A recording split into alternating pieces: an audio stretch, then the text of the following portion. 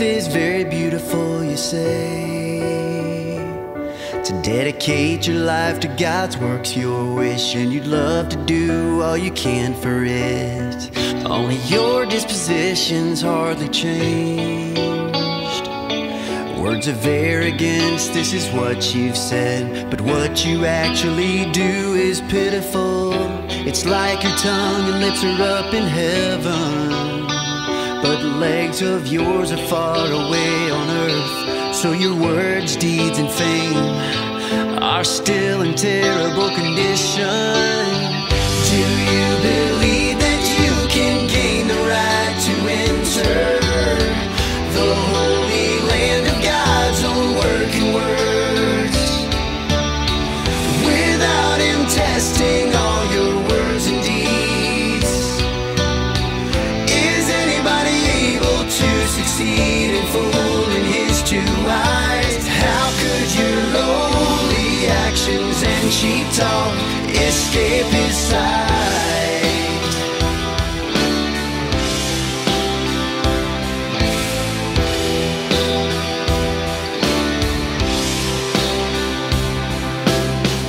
By now your reputation is destroyed, your bearing is degrading, your words are cheap, your life's abhorrent, your humanity is poor. You are so narrow-minded toward people, you haggle over every small detail, you quarrel over things like status and repute. So much you'd like to go down the road to hell, and you jump right into the lake of fire. Your current words and deeds are enough for God to tell you're sinful. Do you believe that you can gain the right to enter the holy land of God's own work and words, without Him testing all your words and deeds?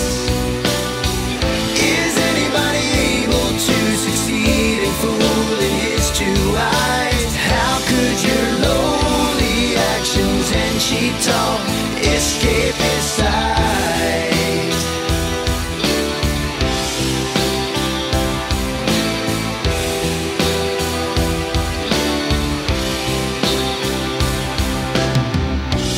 Attitude towards God's work's enough for Him to determine your unrighteous ones, and all your dispositions are enough to say that your filthy soul's full of disgrace.